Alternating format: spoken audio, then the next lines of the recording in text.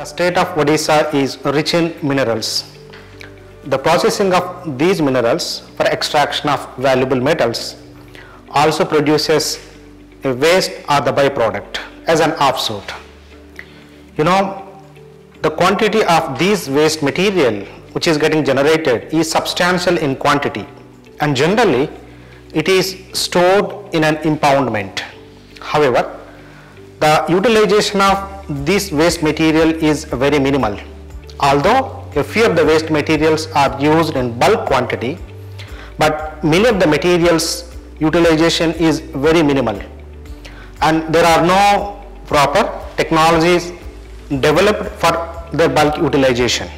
However, the challenge lies in how to utilize more than one material in a single application, following the concept called circular economy. So development of geopolymer concrete product seems to be very promising. We try to develop geopolymer concrete using three variety of industrial products such as fly ash, red mud and in slag. So these three are three different byproducts produced by the three different industries. What you are seeing here is a geopolymer concrete which is produced in the year 2015. So currently the age of this geopolymer concrete is more than 6 years. If you look at the geometry or any other thing, so it is in its perfect shape. As such, there is no kind of a damage that you can able to notice. So there are two variety of geopolymer concrete. One is in the form of a cube, next is in the form of a cylinder.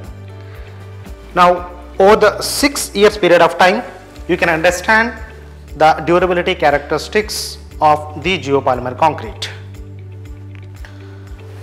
So this geopolymer concrete has been produced without subjecting to any elevated temperature, which is normally required in case if the same concrete is produced using the fly ash alone.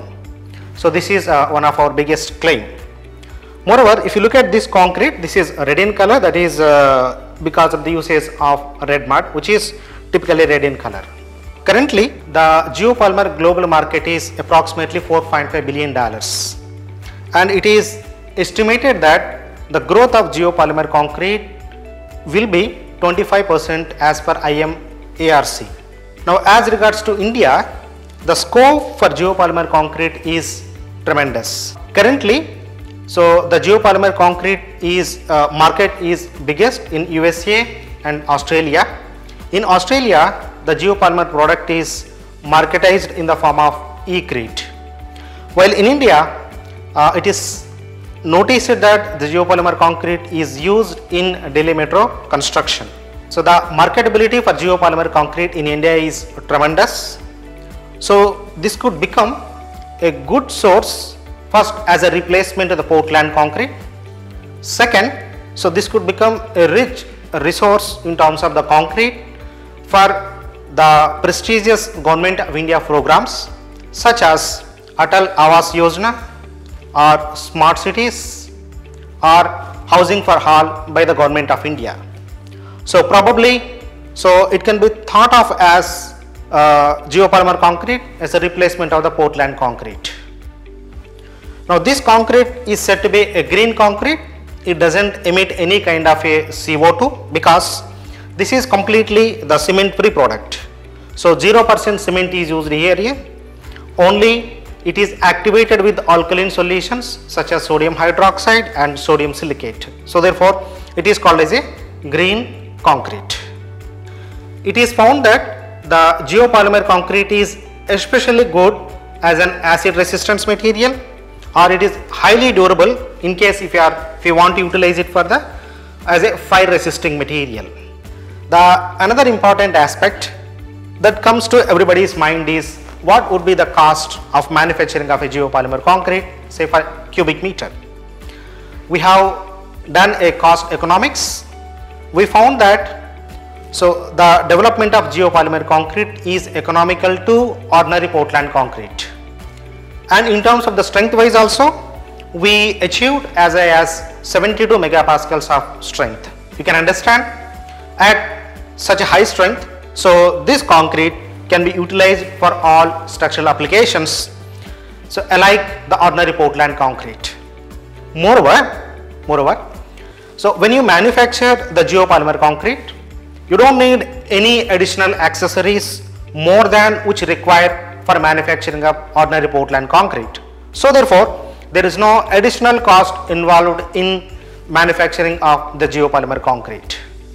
As regards to India, the promising applications could be the pavement materials, or development of the railway sleepers, or waste containment facilities, and so on.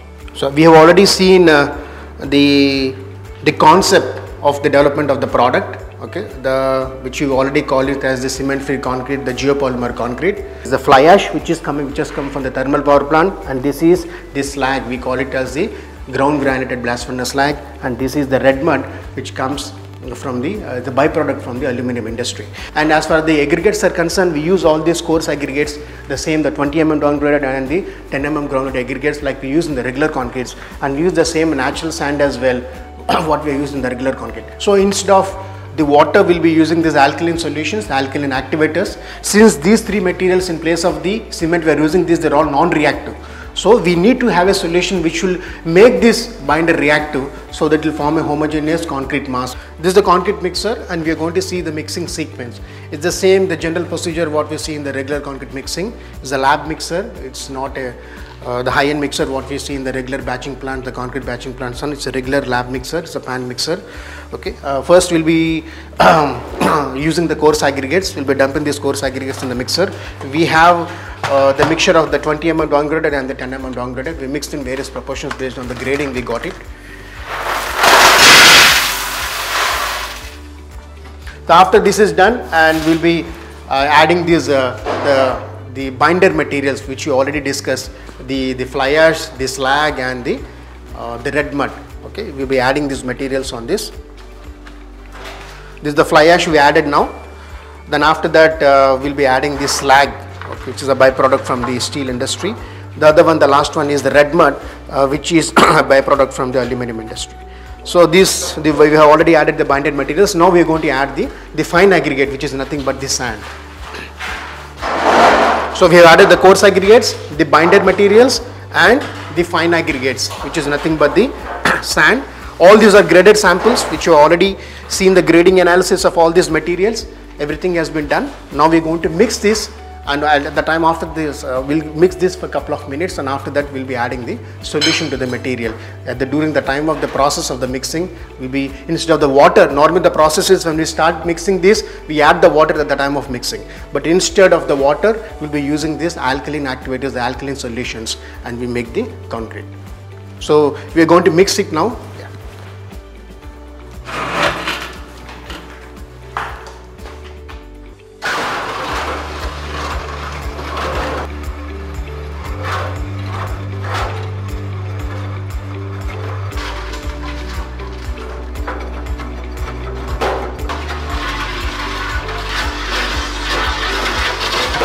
This is what the final product. Okay, this is a fresh, we call it as the plastic concrete or the fresh concrete.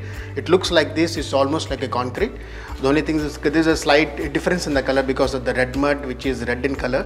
We got a slightly reddish color. This will go with this, not a big issue as far as the structural concrete is concerned.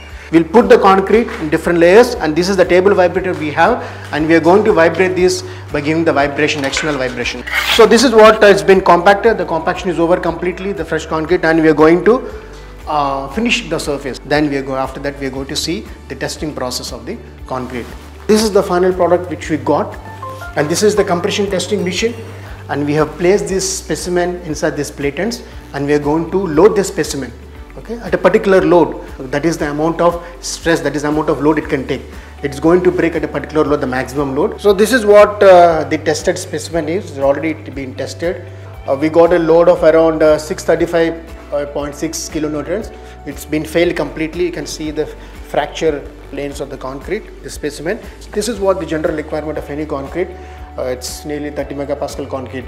So the same strength what we are talking about in regular concrete, we also got in the same this concrete as well. This project was sponsored by NALCO, so National Aluminium Company Limited.